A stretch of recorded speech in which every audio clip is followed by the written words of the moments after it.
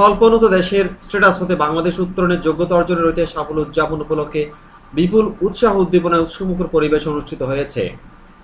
বর্ণাঢ্য আনন্দ শোভাযাত্রা, আলোচনা সভা, চিত্রাঙ্কন প্রতিযোগিতা ও সাংস্কৃতিক অনুষ্ঠান এবং পুরস্কার বিতরণের আয়োজন করা হয়।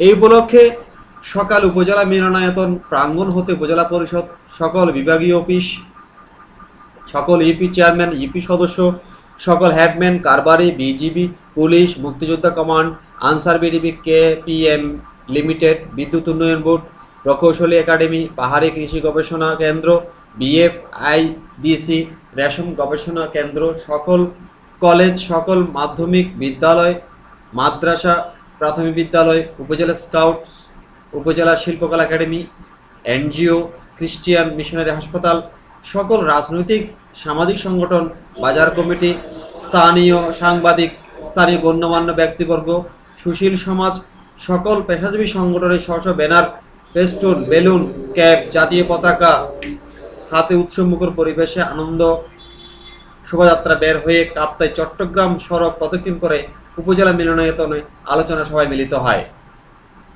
কাপ্তাই উপজেলা নির্বাহী কর্মকর্তা তরিকুল আলমের সঞ্চালনায় অনুষ্ঠানে প্রধান অতিথির বক্তব্য রাখেন কাপ্তাই উপজেলা চেয়ারম্যান মোহাম্মদ দিলদার হোসেন।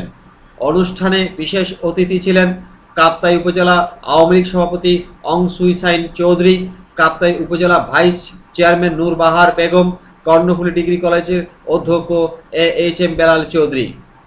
এই সময় উপস্থিত ছিলেন কাপ্তাই উপজেলা মুক্তিযোদ্ধা commander Shahadat Hossain Chowdhury, Kaptai UP chairman প্রকৌশলী আব্দুল লতিফ, কাপ্তাই উপজেলা তথ্য কর্মকর্তা মোহাম্মদ হারুন, কাপ্তাই উপজেলা যুবলীগ সভাপতি মোহাম্মদ নাসির উদ্দিন, উপজেলা কৃষক লীগ সভাপতি শামসুদ্দিন, নতুন বাজার বণিক কল্যাণ সমবায় সমিতি লিমিটেডের সভাপতি ও কাপ্তাই ইউপি আওয়ামী লীগ সভাপতি সাগর চক্রবর্তী, মানবাধিকার কর্মী নূর মিতা, কাপ্তাই শিশু নিকেতন এর অধ্যক্ষ রেহানা আক্তার রেখা সহ উপজেলার সকল দপ্তরের কর্মকর্তা, শিক্ষক শিক্ষিকা, মানবাধিকার কর্মী, রাজনৈতিক নেতাকর্মী, সামাজিক সংগঠনের নেতাকর্মী, সাংবাদিক প্রমুখ উপস্থিত ছিলেন।